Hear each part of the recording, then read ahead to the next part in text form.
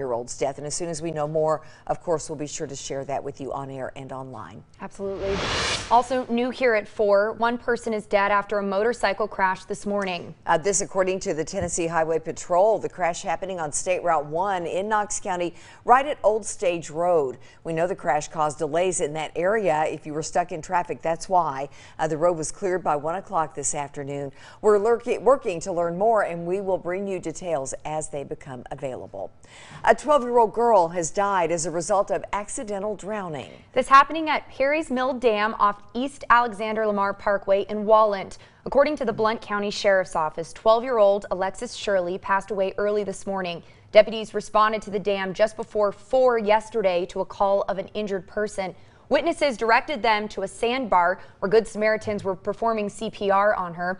She was taken to Blount Memorial and then transferred to East Tennessee Children's Hospital. And you know, exactly 1 year ago to the day, Ty Berry from Maryville died as a result of drowning at that same spot, Perry's Mill. Officials strongly urging people to follow the rules posted at the dam and, of course, to watch children closely while they're swimming. It gets really crowded over there. Absolutely.